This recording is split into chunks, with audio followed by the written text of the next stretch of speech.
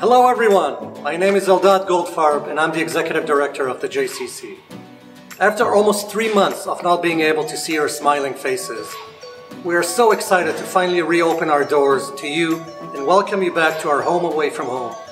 First thing everyone should know before coming back to the J is that during these early stages of opening, only JCC members with confirmed appointments set through our new online booking system will be allowed to enter the building at their scheduled time. Please check our user-friendly video or document on how to book your time at the JCC. For the health and safety of all, we're not taking any drop-in arrivals at this time. Anyone who arrives without an appointment will not be granted entry into the building. Also, please be sure to bring with you your member identification card when you come in for your scheduled time. That's the one you generally use to scan yourself in. When you arrive at the J for your appointment, you will come right here to the outdoor welcome desk. If there are other members in line to enter at the same time, please line up using these markers set 2 meters apart from each other. We advise you to come 10-15 minutes early in order to check in and sort through the entry process without losing any of your workout time. Our staff will be here to check you in, present you with a questionnaire to confirm you're in good health, and ask you to fill out our new waiver if you haven't done so online. Please note that we recommend wearing a face mask in any and all common areas of the JCC. While wearing a mask isn't something everyone likes to do, we recognize that it is an important part of ensuring that everyone who enters the JCC can feel and be safe.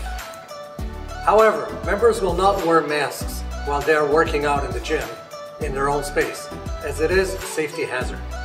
Before entering the building, you will see the first of some of our new health-minded infrastructure.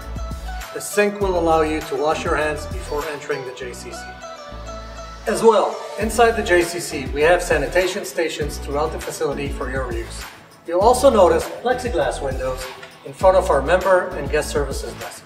If you have booked some time in our swimming pool, your route to the pool will be very familiar.